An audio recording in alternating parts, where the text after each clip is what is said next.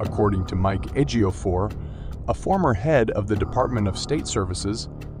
Three of the people who kidnapped him in 2017 were active duty military officers. During a Live 8 town hall meeting on Thursday morning with the title Kidnappers on Rampage, Ejiofor revealed the information.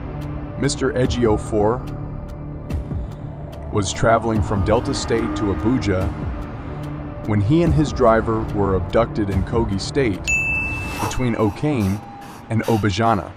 In a later interview, he disclosed that his kidnappers were Fulani gunmen with no connection to livestock farming, and they had demanded in $30 million as ransom.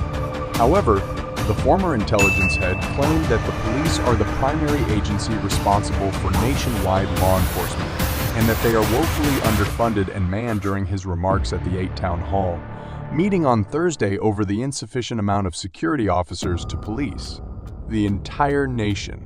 President Buhari ordered the recruitment of 10,000 police officers annually, but that directive was not fulfilled. Otherwise, the force would have an additional 80,000 members by now.